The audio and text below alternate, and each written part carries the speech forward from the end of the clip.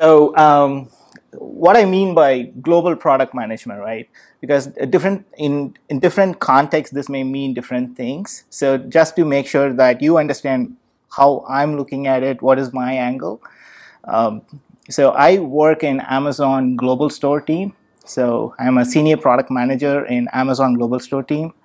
So I'm here for 3 years, been with this one product. Amazon is pretty open about internal mobility, but I stayed with this product. So that's a census statement. Basically, what it means is I'm super passionate about this specific space. And if you look at Amazon, we have this 13 or 14 marketplaces globally, almost catering to 80% of the GDP of the world, right, with these marketplaces. But if you look at the trends overall, the future opportunity lies in the global marketplace. Even though it's a cliche, truly the world is becoming a global village, right?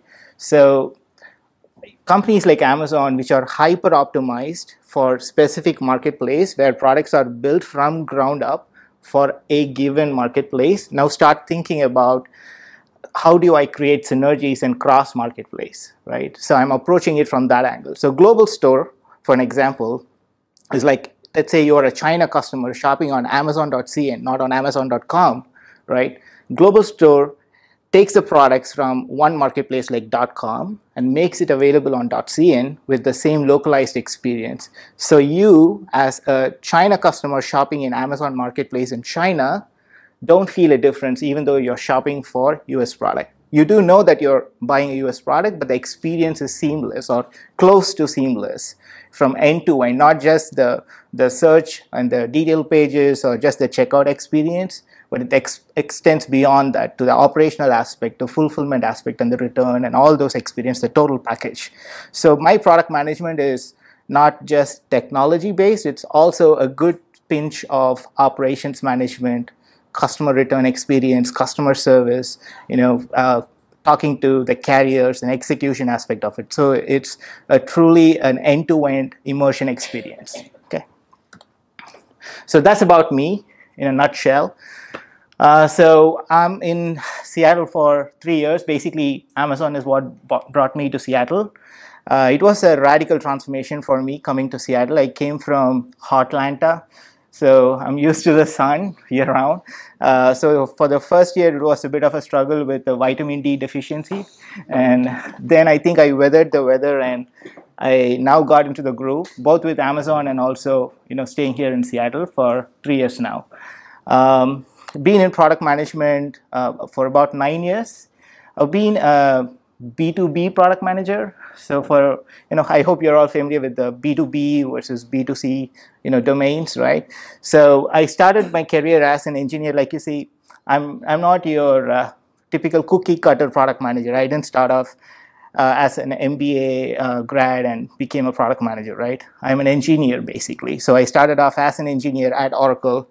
I am very genuinely interested in going for the big picture, going for the domain knowledge, trying to stay close to defining roadmap and executing on a vision. So that naturally drew me towards product management as a discipline. So, and staying within Oracle as a software engineer gave me the opportunity to develop some domain knowledge in supply chain management and customer relationship management space. So I was able to leverage that to internally transfer into the product management space. So that's how my PM journey began about 9 years back.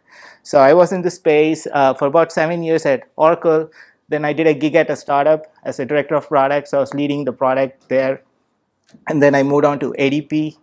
So the startup was called Powerplan, by the way.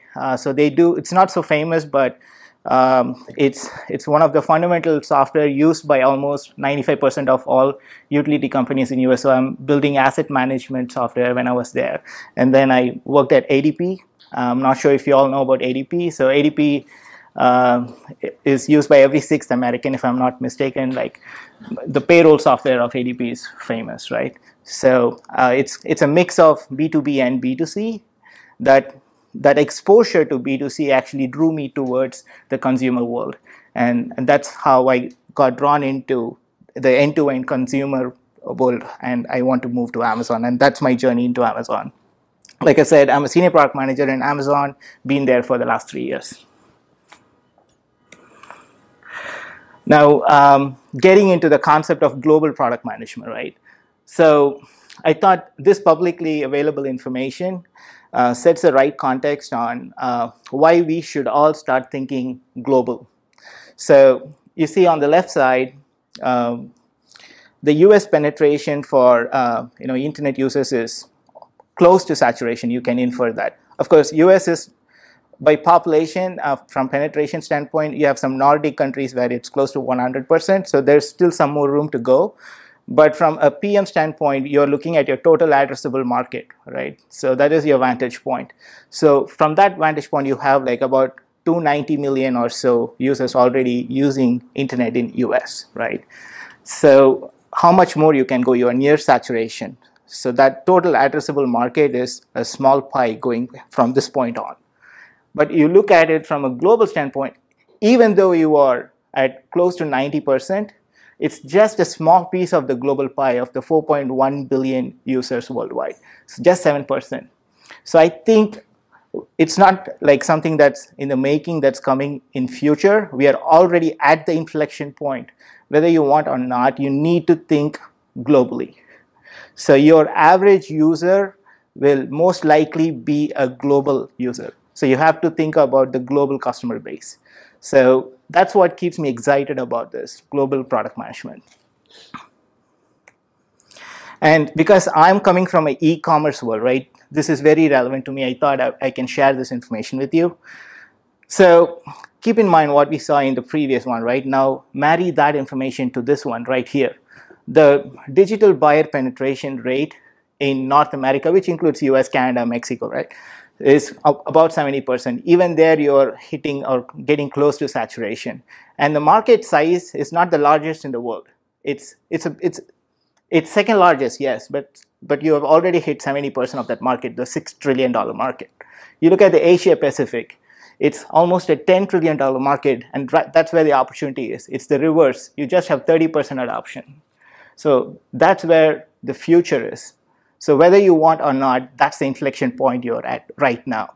So any big companies or small company for that matter should not have US only focused view, right? Your primary use case, the primacy product that you're focusing on should not just consider US as a market. You should go far and beyond that. So I hope that drives home the point why I am finding this is a very, very passionate area to be involved in. So what I'm going to share from this point on is basically not ordered in any prioritized order, but basically groupings into different buckets of some of the heuristics and some of the key takeaways I had in the last 3 years. I specifically chose my experience from Amazon because it's consumer product management, which I'm very excited about, and it's for the global customer base. So this is what I learned in the last 3 years. So overall, I have 9 years of experience, right? So that means I had opportunity to do 9 years of mistakes. So some of this is coming from all those 9 years of mistakes I learned from. So first one, when you build product for global customer base, a global product, right? So you have to be ruthless about being efficient. Think about it, right? There are give or take 180 countries in the world, right? Are you gonna think from that perspective because every country, every geography comes with different cultural trends, different requirements. So you cannot scale product management, or you cannot build product from ground up, hyper optimize for the phenomenal customer experience you want to give to the customer 180 countries by scaling one country at a time. So you have to be efficient about how you build it. So even though you start from one country, let's say for US, you have to from the get-go start thinking about your global customer base. And the reason I chose speed trumps perfection is because in global product management, oftentimes when you release a product in one marketplace, it's often the case, especially in case of startups, you will see parallel products jutting up in other marketplaces through observations, right? So it will become a land grab game at that point. So in those cases, speed trumps perfection. And in Amazon, I hope you are all exposed to the concept of the virtuous cycle, right? So if you apply that framework here, the increased speed actually gives you the opportunity to go and roll out products faster so that you can start seeing the cash register dinging faster, right? Or the ROI or the user growth or whatever you're optimizing for. And that gives you opportunity to further invest, and that gives you opportunity to release more and more products faster, iterate faster. So that will be a virtuous cycle. So it's important that you do the right things rather than wait for doing things correctly. So that's something I learned in the last 3 years. The second one is try to, especially if you have the luxury of working for a big organization, try to go and don't try to reinvent the wheel, right? This actually complements the first point. To release faster, you need to leverage the existing technologies and products and resources at your disposal. So do a lot of cross-pollination, go across the aisle, find out what capabilities exist out there. Not necessarily all ideas come from you, right? A smart idea is no greater than solving for a customer need. To really know what a customer need, you need to go and socialize. So have that at the back of your mind, right? And in a global product setting, there's this concept of internationalization, localization, right?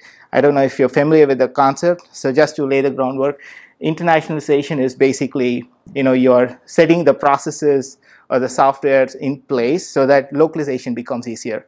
To give you a practical example, start thinking about Unicode, right? Instead of thinking ASCII, start thinking about Unicode, right? Start thinking about bidirectional text support so that, let's say, in Amazon case, Amazon recently bought Souk, a subsidiary in Middle East, right? So if Amazon did not think about Unicode from the get-go, integration with such acquisition becomes difficult. So you have to start bringing this into your processes. So this internationalization should be viewed as a catalyst for localization. So once you have your product software development process set up, design activity set up, the processes and tools set up where you are set for internationalization, localization, which is basically taking that and adapting it to a specific locale, becomes easier, right? If let's say you have bidirectional text set up, you can easily go to the Middle East country and start supporting right to left customer experience, or currency differences, or the time date format changes, right? And of course, the next one is common sense. If you have an opportunity, try to build reusable components so you don't keep going back and building the same thing over and over. So even if it incrementally takes slightly long time, it's fine. Invest in building those reusable components. And last but not least, even though that looks slightly contradictory to the first point on speed, speed is no excuse for having a bad product, right? Never compromise on quality, because when you're building a global product, any technical debt that you inherit gets multiplier, right? It becomes multiplicative as you go to multiple countries. So try to solve at the source. Or if you have like a base code, try to make sure that your base code has minimum tech complexity and tech debt so that it doesn't get multiplied. And the next one is around consistency. Consistency can be viewed from two angles. So one is from a customer experience standpoint. The other one is like an internal consistency. Let's go over the customer experience first.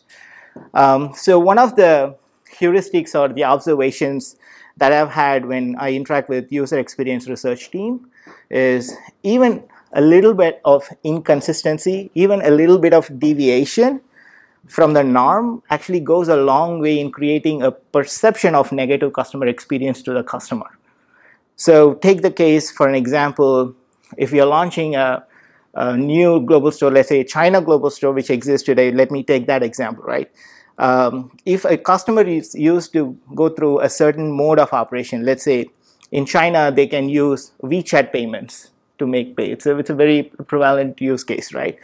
And for global store product, for whatever reason, if I'm not having that payment option, right, still end-to-end, it's a great customer experience. I show the product in your own local language. I show the size chart that is mapped to your own local language. You can get the product shipped with minimal differences in the ship options. You can have a phenomenal customer return, but just that small friction that we introduce will lead to a negative customer experience. So try to be as closely aligned as possible to the current existing experience that you have for the local customer experience. So the consistency is key. And to do that, of course, you need to walk in the customer's shoes. So I had this aha moment when I traveled to Beijing on business trip, right? I saw how pervasive is the WeChat Pay. So everyone uses WeChat. I was blown away looking at how much the mobile payments has penetrated, right? I felt like it's far more advanced than many countries have visited. So, so bring that into the equation when you start building the product. So walk along with the customers, right? Try to put yourself in the position of the customer and work backwards from there. And then as you start doing this across multiple geographies, quoting from my own example, I work with Chinese customers, UK customers, Mexico customers, Germany customers, right? You start observing some patterns, right? Over a period of time, these patterns becomes your toolkit. So you can use this toolkit. So, this becomes heuristics over a point of time. This becomes the tenets upon which you build products, right? And you never know, maybe I will be able to use this if I transition to a different team. Let's say I go to Alexa or I go to like Amazon Go or some other team. Even though they may not be related, some of this heuristic may still be applicable. So be very conscious about the patterns that evolve when you go and interact with the customer and start building products. And this is more internal, the last point. So one of the things I've seen is as you go into the execution phase, inevitably you will have to make some changes, right? Change is expected, especially in the agile software development. It happens, right? Maybe not big changes, but some incremental changes. So one of the gotcha moments that you have in product management is if you fail to go back and update the artifact, even though that sounds very mundane, you have to do that because any change need to be put back on your source document. So at Amazon, we use like press releases. I hope you have heard the term press release, right? So we hypothesize that this product is launched, and this is the message that goes into that press release, right? So in the PR document and the work backwards document, which is our business requirements document. So when you put the change in that context, you'll be able to re-verify that if you're still staying within the context of the roadmap that you originally had, within the same narrative. Is that the angle that you had? Is that the vision you want to achieve, right? So always go back and revisit your roadmap whenever there's a change so that you're consistent based on, what deliverable you were originally rooting for. Can I ask a question? Yes, please. You mentioned that when you come to a new market, to a new country, you have to stay very close to the current user experience. Yes. But what if the situation when you come to the new market, and this market is, from a technology perspective, from their habits, they're not like really ready for what you offer. For example, let's say some kind of like country, I will call it like country X, and this country use some commerce, but they usually pay with a cash, or the delivery guy comes with its machine. It's not the best experience, right? But you mentioned that we have to stay with this local experience that customers have. What is your way, how do you want to improve their experience? I mean, I understand that we want to provide them the same options they already have, but what is the way to explain them and showing that these options are better than you have? How to promote these additional options, which they do not have at this point? That's a great question. I think you kind of answered the question as well. So to start with, it's important that you don't go and introduce any radical changes, right? So the starting point, like you said, is going to be aligned with their existing experience. In this case, the payment option they had, right? But eventually, I think this is a paradigm shift that you're trying to impose based on some of the heuristics you observed in a different marketplace, or you think is more efficient and good for the customer, right? So I think there are varying ways of doing that, right? You can adopt a lot of marketing approaches that is out there. You can slowly introduce that. You can incentivize a user to use that approach, right? You can give them some incentives if they use a specific approach that you think is going to be beneficial for them in the long run or strategically more aligned, right? But The highest order bit here is making sure you don't introduce from the get-go, at least when you are doing products like what I'm doing in Global Store, right? Because the key is to stay close to the current experience. Don't rock the boat right away, right? But slowly start introducing that if you think that is right for the customer in the long term. I think customers will get it eventually, and at the same time, this is all our idea, right? Like you think, okay, this is the right thing for the customer, but the proof is in the pudding. If the customer don't adapt it, maybe that's not right for the customer, right? So the customer needs will dictate whether, the adaptation rate will dictate whether that's the right thing for them. So that's the perception we should have. Yeah, this is actually an interesting question about the adaptation rate because for Amazon as a business, how they act right now, for example, the way how they provide the goods that user already buy on the website. For example, this example I give you, when actual person come with this device and it's kind of like face-to-face communication. It's not just a box near the door. Yeah. And it's totally kind of contradict with the Amazon way to communicate with a client, with a customer, with the end user. So basically, it's also adjust for Amazon too, right? So this kind of like, I'm not kind of like, I don't understand how really match existing business, what the current flow to the country, to the customers that are not ready for that. So from a global store standpoint, right? We don't try to go and introduce any new experiences. We want to stay. So we believe that the local team, the marketplace, are the subject matter experts, right? So we have this a role called customer experience bar racer. So they walk with the customer, right? So they know the right experience. So we expect such adaptation to come natively from that marketplace, and we slowly lash onto that. So that is not our game for us to go and play. But if it is native to a marketplace, and then we have teams to do that, and probably this happened in Japan, right? Like in Japan, the mode in which the customer receive the product is a lot different compared to other marketplaces. Like you can go to convenience store 7-Eleven and you can get your product there, right? It's shipped to a convenience store and you can get it from there, and you can make payments through the convenience stores, right? So we are, from a global store standpoint, for argument, let's say that that's not the right mode of payment. We want them to pay through a credit card or some other direct way, right? We don't try to make a change there, right? Because we want to be aligned with the local experience. Like I said, even a little bit of distraction can be perceived as a negative customer experience. So we try to stay consistent with the local experience. So basically, for each country, Amazon a little bit adopt. They change the way how they doing their business in this particular country. Correct. So customer is always right. That's the principle. Yep. So my question is like, you always need to have local teams, kind of like to give you what is the culture about, like what you need to do next and all of that? Not necessarily. So in my case, right, so specifically within Global Store, what I focus on is creating a two-sided marketplace and trying to improve the delivery experience. That's my focus area. So I directly go to these individual marketplaces, try to shadow a customer or user experience research team. But beside that, it's very time bound, and sometimes I rely on my stakeholders in those teams. So it's a combination of both. But we are not polarized to take one way or the other.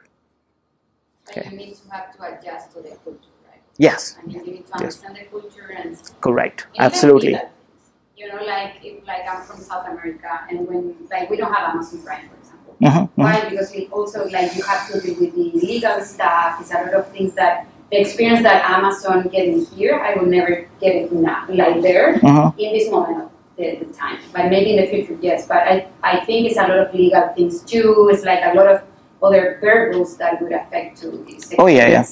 So actually we are getting there. So I'll touch that point when I get there. It's coming in the subsequent slide. It's a good point. Okay. So another important one here is cover all bases. So when you think about customers, like Global Store is a customer experience at the end of the day, right? But customers are not just buyers. I have to think about other personas too, right? Sometimes it's not obvious, but we have to be mindful about not introducing friction to other customers who may be impacted. In this case, like, sellers are our customers too, right? Carriers, in a way, are our customers too. So I want to, let's say in global store model, my uber goal is to not introduce any friction in your current process, keep it seamless, right?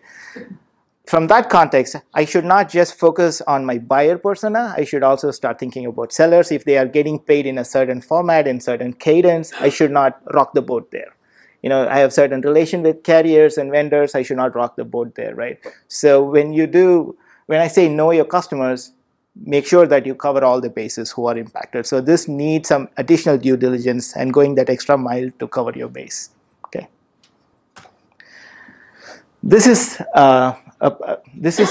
very personal to me. This is a learning for me, specifically moving from B2B world. So there are a lot of stakeholders, and this goes into the point you just now said, right? So the stakeholders are not necessarily just the partner teams in product management or the user experience group or your software development team. In the business of global store, there's a lot of other elements like regulatory compliance, finance teams, legal teams, accounting teams, tax teams. So how do you cover your base, especially if it is a new space, even for like a company like Amazon, right? If it's a new space that you're venturing into, you don't know what you don't know, right? So the best way to approach this is basically go and hyper socialize the idea. It's okay to overdo, right? So that's what we deliberately do, right? So we go and socialize this. So even if we think, okay, just in case, we don't take a chance, right? So we go and socialize. So we see it from a certain unique angle that we did not think about, because truly the cost to fix is greater when you go downstream, right? When you start executing and then you realize there's this big regulatory issue that you're blindsided at get-go, right? So you stop at your tracks, or you may have to pivot at that point or kill the product, right? So it's absolutely critical that you do the due diligence upstream. So that's, for me, a moment of truth that came to me in my first launch in Amazon. And there are some bottlenecks you face, especially if you work for bigger organizations. So if you have to deal with multiple teams, different teams come with different goals and different priorities. So it's absolutely important that you engage with them, ask them a lot of probing questions with the intention to understand what are their incentives, what are their priorities, what are their goals, and try to empathize with those teams and try to come up with a common goal so that you both are talking at the same currency. Because at the end of the day, every other team is trying to do what's right for the customer, but they're all going in different directions, right? So the idea is to go and create an environment where you have common goals between the teams. So, so to give you an example, right? Let's say I have to go and talk to the customer returns team. So the return experience is optimized for the domestic customer, right? Now I have to nudge the returns team to think about a global use case. Maybe they have a roadmap set. So maybe they have a budget allocated and the resource set to travel in a certain different direction, right? So even before I can nudge them to start thinking about my global store use case, first and foremost, I need to understand what their goals are, what their priorities are, and how I can arrive at a solution that kind of incentivizes the returns team to start working on this problem. And also downstream, it helps me to have those conversations with them where I can present my case in their language. So it's absolutely important that we go that extra mile to foster all those relationships and try to understand other teams. And this again goes on to complement the first point, right? When you socialize, especially in global product settings, try to go and socialize with multiple teams, even though those teams are not in your immediate deliverable. I may have phased launches. Maybe I want to launch a global store in Germany 4 years from now, or maybe 4 months from now. It's still okay to go and socialize with them, because when you're trying to build a global product, in order to make sure that you international or globalize good enough, you have that conversation with them so you're ready when that 4 months come. Okay. And you know, talking to some of my colleagues and some product managers who get started, I've seen this concept, or at least this understanding in their mind that an idea need to be original. It need to come from you. It need to be a smart idea that comes from you. Not necessarily so, because at the end of the day, I believe solving for a customer need trumps over a smart idea, right? Who are we to say that what we think is a smart idea is the right thing for the customer, right? So at the end of the day, we have to have this understanding, even though it sounds philosophical, it's true at the end of the day, which is it's a team sport, right? So most of the great products that we build, be it in a startup or be it in a big company, is like after a lot of cross-pollination of ideas, after a lot of socialization, right? So having this mindset that it's okay to go and hyper socialize, and it's okay to latch on to someone's idea and improvise on it, as long as it delivers value to the customer, that's critical, especially so in global product setting. And another thing is try to decentralize as much as you can, right? Because you have to heed to the fact when you build global products that the teams that are located in other countries have the subject matter experts, right? So you need to walk with them. It's not just enough to get those ideas, it's also important to empower them so they have a sense of ownership and they take accountability. So make sure that you decentralize as much as possible when you're in a global store kind of setting. And finally, when you have a lot of cooks in the kitchen, you run into a lot of conflicting situations. So it's absolutely important that you use some kind of framework so you have a clear segregation of roles and responsibilities. One of the tools I personally found useful is the RACI. So this is a common framework available out there. Some of you may be familiar with it. So it basically says these are the stakeholders and they are responsible or accountable or consulted or informed for these different modules. So responsible are those who need to do the work, accountable are those who need to approve or sign off on the work, consulted are those whose opinion is required, and informed are those to whom you send periodic updates. So have that clear line of demarcation so you have some reference point to go back to when you are in the weeds in execution. And this is absolutely important, right? So you, as a product manager, like imagine yourself as a skipper, right? So you're like the mini CEO of the project, right? So you should have absolute clarity. Everyone is in the weeds. Everyone is in this mad rush of executing. Everyone want to meet the timelines, right? Everyone have different goals. But what you cannot compromise on at any point of time in any phase of the project is having that clarity. So these are some of the toolkits you have in your hand for the clarity, right? First and foremost is vision, right? The vision is your North Star. So it's going to set the direction. It's going to give you the big picture. And one of the things I observed is if you have your product vision closely aligned with your organization or company vision, it keeps a lot of downstream churn minimal. For an example, Amazon want to be the earth's most customer-centric company, right? That's Amazon's vision. In retail space, how do you do that? By making any product available to any customer of the world, right? So that's the Uber vision. That's a North Star of Amazon.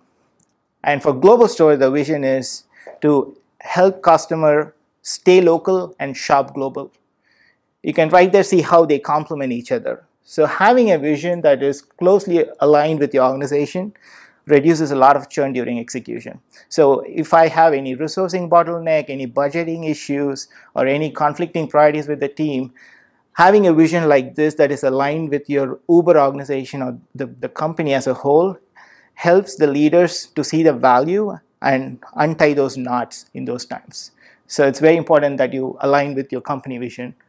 And then at Amazon, we use something called tenets. So tenets are basically the principles or the thumb rules. So you have to define tenets. So it is, in a way, it shows the clarity that you have. And it can be for your team or it can be for your product. It doesn't matter, but you need to have some tenets. So this is the referral point you can always go back to when you have a conflicting situation. So you will always go back to the tenet and you will use that tenet to come out of that conflicting situation. And tenets need not be set in stone. Tenets are, if you know better ones, you can always go and update the tenets. It is evolutionary. And we have two types of tenets. One is foundational, another one is ambitious. So ambitious tenets are basically the moments where you want to hit the star, right? So ambitious tenets are more evolutionary in nature. And then, of course, the strategy and roadmap, the line of demarcation is not so clear. But typically strategy is upstream and a roadmap follows with more details. So strategy basically says, for this problem, here's the solution, these are the steps, and this is how we'll get there, right? That's your strategy. And I believe that in consumer product management, not just global product management, in any consumer product management, you need to root for product that the customer will love. They have to rave about it. It should not just go and solve some of their wants or needs, but they should be delighted and become your cheerleaders. So root for that. And you have to build something that will stand the test of time, right? So your strategy should not be so short-sighted, right? It should not be myopic in nature. It has to stand the test of time. And it should be able to scale. And it should also deliver value. It should give the ROI you are rooting for. And the roadmap, basically roadmap is another tool on your toolkit. So it further finer granularizes the strategy. So the roadmap typically lays out your strategy, your tactics, your goal, and your the prioritization and your deliverables. So this is the document that travels with you. This is the reference point that you have through the execution of the project. So if there is any change, you always go back to the roadmap and you try to update it. And this should not come as an afterthought, right?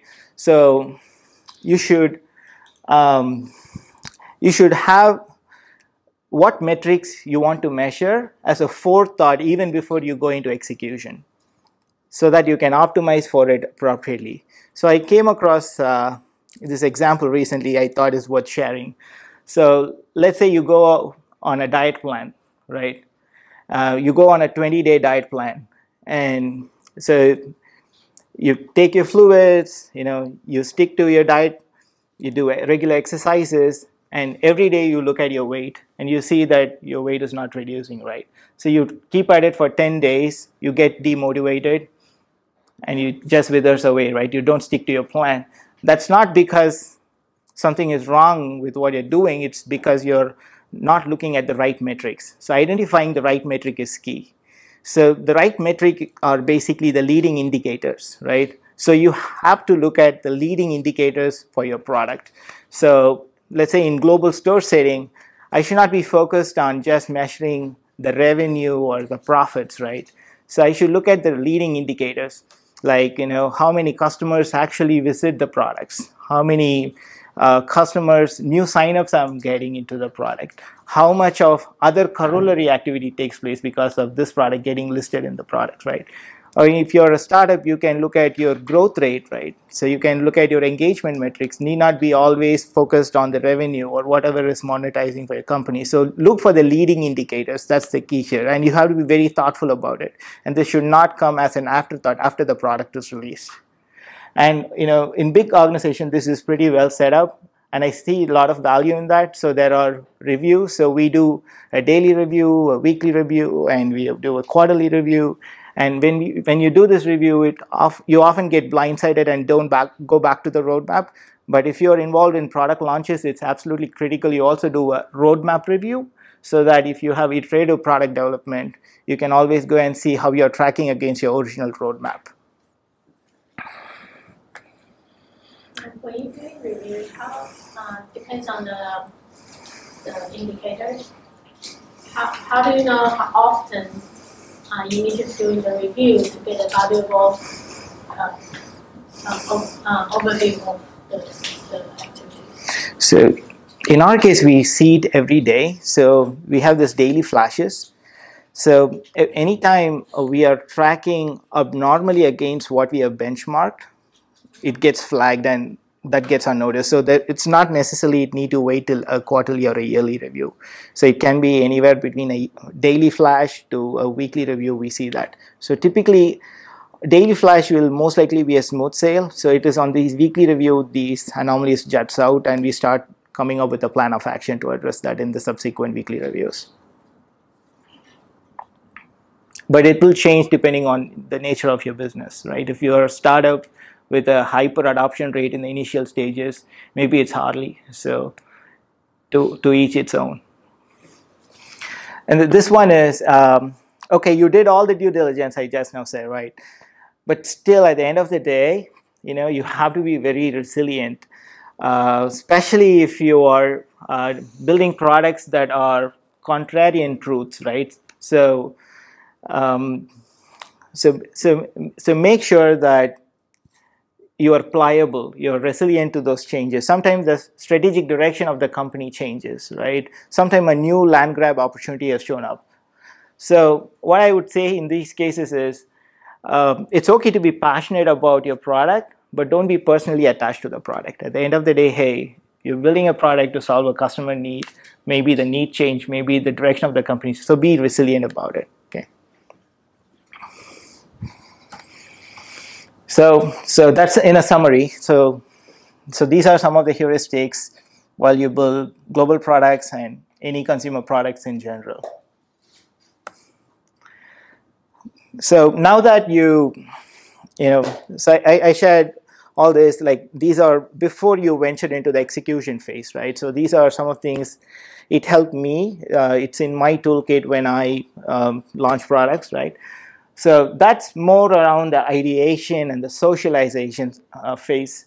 And then you move on to not yet execution, but in a pre-execution stage, right? So you're all familiar with the minimum viable product, or we also call it the most lovable product, because it need not be just minimum viable, it got to also delight the customer. So we call it the most lovable product, right? And you iterate through the product launches. So typically these are not separated. There is some kind of interspersing between the two phases, but for clarity, I just split it out.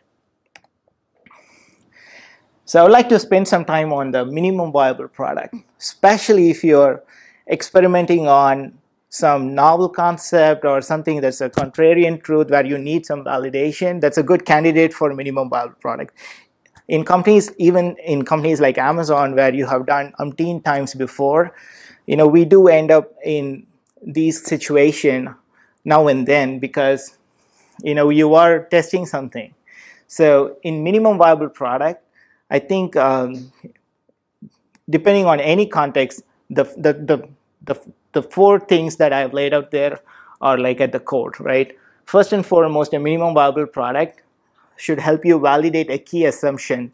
The assumption can be assumption of the problem that you're trying to solve, or an assumption on the solution to a problem, or it can be an assumption on the implementation detail. Doesn't matter, right? So sometimes you're not even sure if that's the right problem to solve, right? When Steve Jobs introduced the first iPhone, how does he even know that moving away from keyboard keys to a touchscreen key panel is the right move, right? You don't even know if that's the right problem to solve.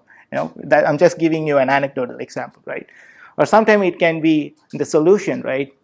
There is a problem. Let's say in Amazon, I wouldn't, even for the life of me, I wouldn't assume ever a customer would say they don't want faster delivery or cheaper price.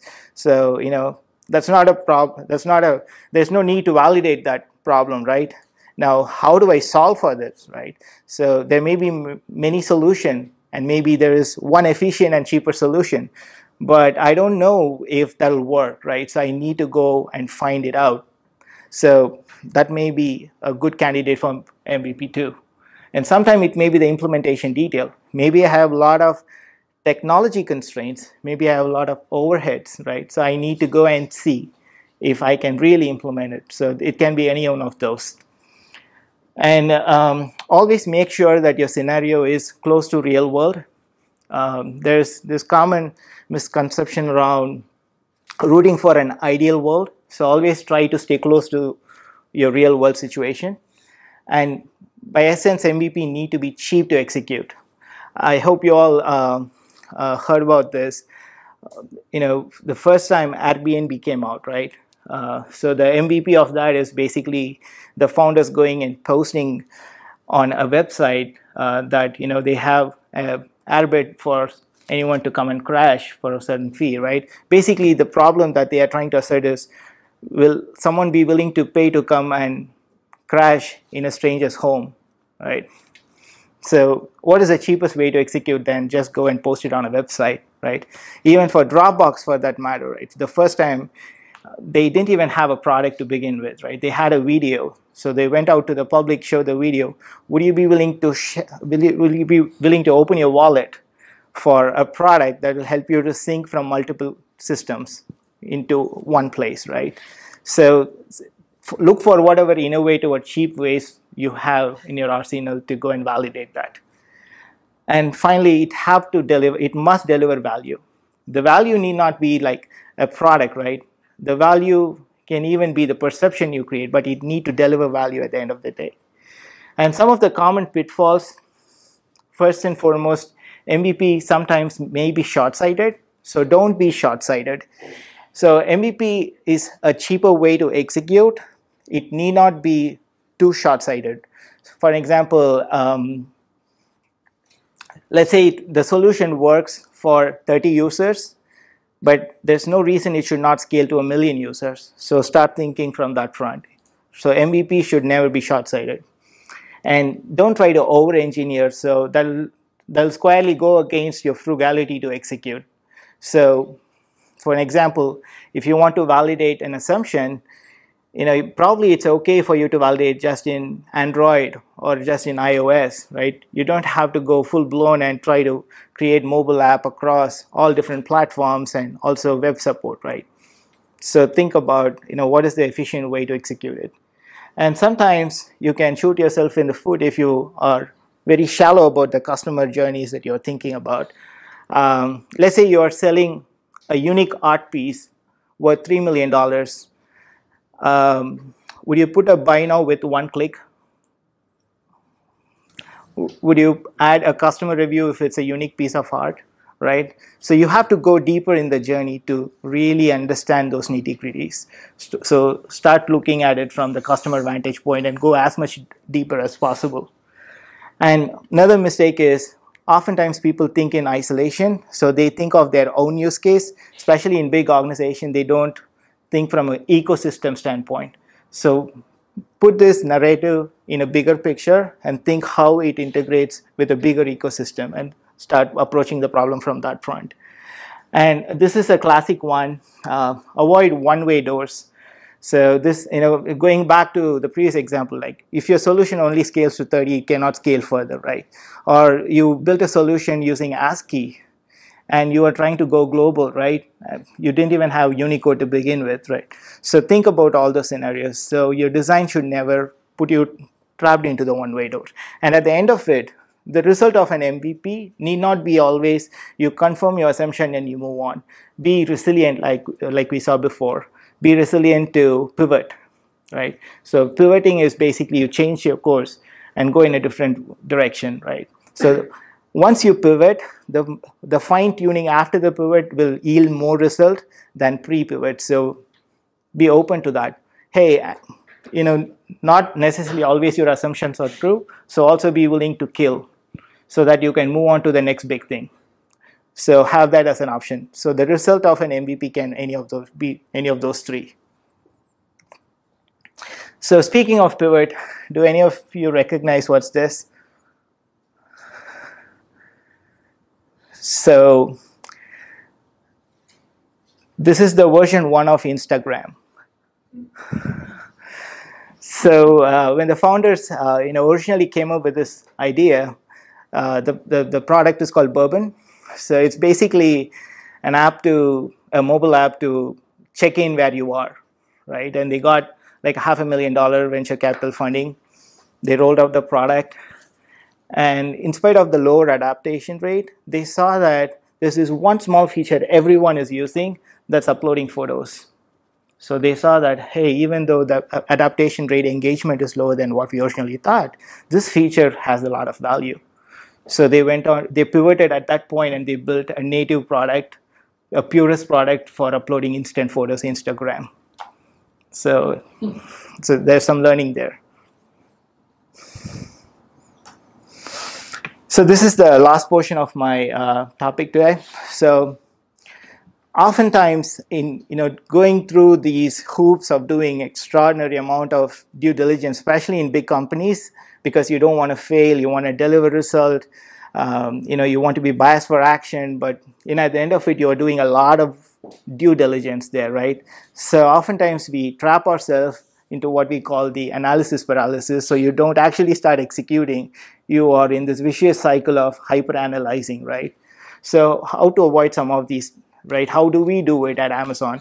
So first and foremost is it's baked into how we approach problems, right? So before any PR FAQ or work backwards document that we do, we use tenets. So the tenets are our guardrail. So every time we run into a situation where we could not get past it, so we go back and refer to the tenets, and we use that like a Bible, and we use that for guidance, and we move on. So having tenets or something to the tune of that, some kind of fundamental beliefs or principles based on which you want to drive your product will help you a long way.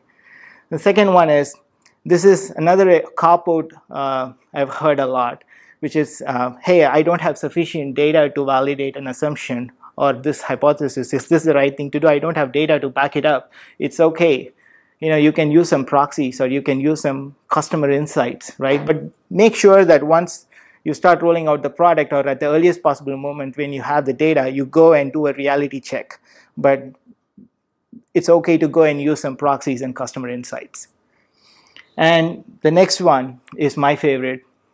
So when you are faced with the choice of, if there's a land grab opportunity where you need to go and build something, versus you are trying to perfect an existing feature, I think you should go after the land grab opportunity, because the opportunity is not going to wait for you. So doing the right things trumps over doing things correctly. And the next one is, when you are doing an MVP, or when you're building a roadmap, it helps to focus on your strength. Let's say Amazon, right? Some of the strengths, you have a mass market. Would I be going after early adopters when I look at global store, or would I be going after the mass market, right? So think about that. I have a network of prime customer. Maybe I would bet on that, right? So think about what your strengths are in your organization and try to use that for your MVP. It is a way of leveraging what is available at your arsenal. And then some decision can be postponed to the last possible responsible moment. So you sometimes, in big organization, you'll see that when you escalate, so it may take time for the decision to be made, and especially so when multiple stakeholders are involved. So in those cases, you can wait to make the decision and keep moving on, and at the last possible responsible moment, make the decision, right? And then at the end of the day, if I ask you a question, if product management is a chess or like a poker, what would you say? Chess? Both? No, or what? Poker. So it's it may sound a little counterintuitive. If you ask me, I would call it poker, because chess comes with definite moves, right? You make certain moves, there are certain counter moves to that, right? It's a defined game.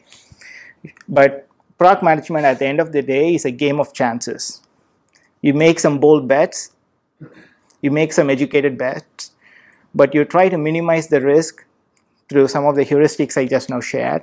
You do MVP, you have ways to contain that, but you make bets at the end of the day. If it's not poker, if it's as defined as chess, I think I would be a millionaire by now if I know what's the right thing to do, right? So at the end of the day, it's a game of assumption. You make bets. So be very conscious about it. So try to learn, try to minimize the risk, try to observe the patterns, right? But at the end of the day, do know that it's a game of chance. Can you give an example of just-in-time decision? So let's say I am optimizing for a 5-day delivery experience for a customer from China buying a US product, right? So I'm negotiating with all my carriers, I'm looking at my supply chain networks, right? So this decision need to be made, right? But I can wait till a certain moment, probably right before launch, before this decision can be made. And I'll still be able to come out clean, right? So look for the last possible moment until when you can take the decision, right? Don't delay the project, don't delay the execution, be biased for action till that moment. So I've seen that like certain decisions, because they are not made, product development activity stops on its tracks. Don't do that. Be ruthless about, be biased for action and keep moving on. There's a bit of tension between making decisions or delaying decision, and also what you talked about was the regulatory situation, for example, engaging everyone early on and doing some legwork before that. Yeah. Is definitely some. Oh yeah, that's a good point. So it is an iterative process. Even the regulatory, the legal purview, the compliance aspect, it need not be well defined even as you start execution. It will happen in parallel. It's going to be an iterative process. So you should touch base, but so that again goes back to the point of build your product in a generic way possible so it is pliable to these changes. So don't hard code yourself into a situation where, when these changes come in, you have, even if you have well-defined legal requirements or, well-defined tax requirements, right? In future, post-launch, you may have to go back and update because the regulatory environment has changed, right? So at the base level, the product should be pliable to these changes. So you should bake it into your product development activity. Yeah. And MVP. So I don't know if you're familiar with the concept of riskiest assumption test, right? So especially when you're venturing into products that are contrarian truths, so you have to test that assumption if that is true to begin with, and you can use MVP as a tool to test that. For an example, let's say for global store, if my assumption, which I think is the riskiest assumption, is that customers will buy an international product if it is locally listed in their marketplace.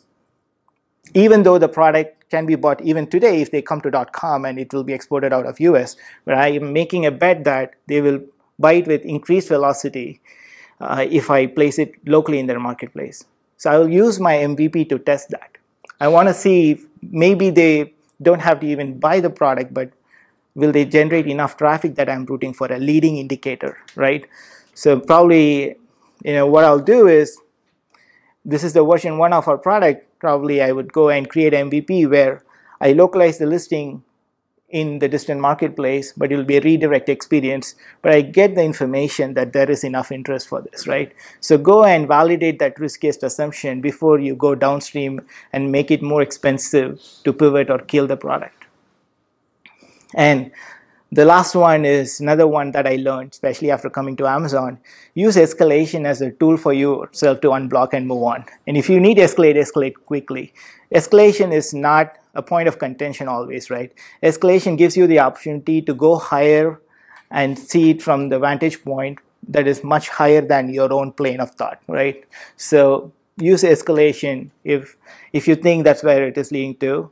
So do it as early as you can so you're biased for action and you can move on. At the end of the day, what matters is you deliver the result. Perspective.